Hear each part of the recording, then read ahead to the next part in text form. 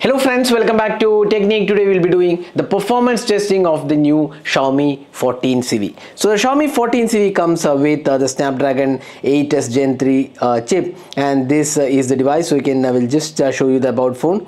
As you can see here, Xiaomi 14 Civi, and OS version is the Hyper OS. Android version is 14. Detailed specs, you can see a Snapdragon 8s Gen 3 mobile platform, and this device comes with 12GB RAM, and this is LPDDR5X RAM and UFS 4.0 support. So in this video we will be doing the performance testing of this device. We'll do the CPU throttling test, then we'll do the stress test, then AnTuTu benchmarking test, storage, and the GeekBench test, and we'll see how good the experience is, if there is any heating issues, and let's also see the battery drain. So right now we have a 90% battery on this device.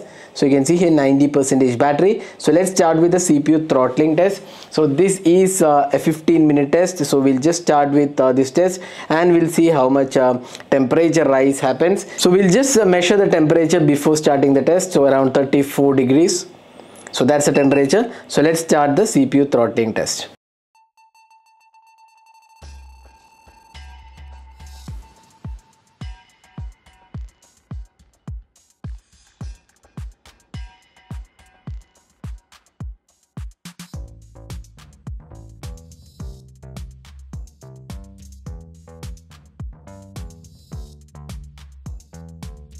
So now we have completed the test, and you can see here the CPU throttling was around 82%. So CPU throttled to 82% of its max performance.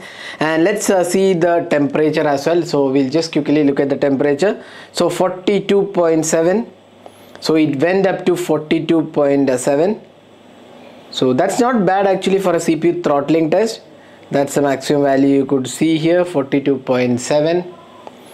Now, so let's see the battery as well. So it's 81%. So 9% drop in the battery after this test, around 15 minutes of this test. And we performed the test at a room temperature of around 27 degrees. So we are now in a place where the room temperature is around 27 degrees, 28 degrees. So if it is in a hot condition, it might be a different test. Now we have done this test in the performance mode of this device. So we enabled the performance mode, and it was 82% throttling on the Xiaomi 14 Civi. Next, let's go to the stress test. So the next test is the 3D Mark Wildlife Extreme stress test. So let's see how good the device stands up in extreme stress testing. So we have the Wildlife Extreme stress test here. So let's start this test. So this is a 20 round test. So let's start this extreme stress test.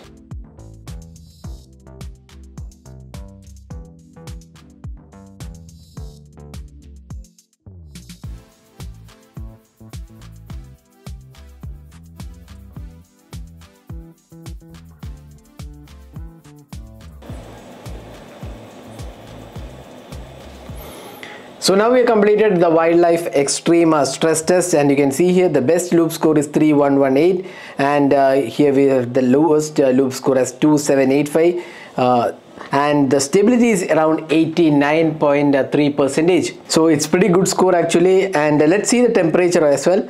So performance range, you can see here the loops, and battery came down heavily actually, 81% to 67%. That's the battery drop. That's around 14% drop after the extreme stress test, and temperature went to 45 degrees. So that's the maximum. Let's check here. So you can see here 45. So almost confirms with what the app says, 45 degrees. So you can see here 45 degrees. So again, this is quite normal when you do this test, but it's not crossed around 48 or 50 degrees. So this is the temperature right now, and you can see a frame rate 12 to 23 FPS, and the details are here.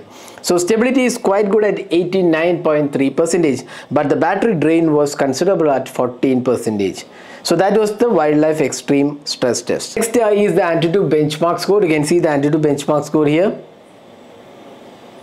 This value is 14,45,432 is the AnTuTu score, almost close to 15 lakh. And let's go to the individual scores. So CPU score is 3,60,000. GPU is pretty good at 4,94,000. Memory score and the UX score. And here also you can see here the temperature rise.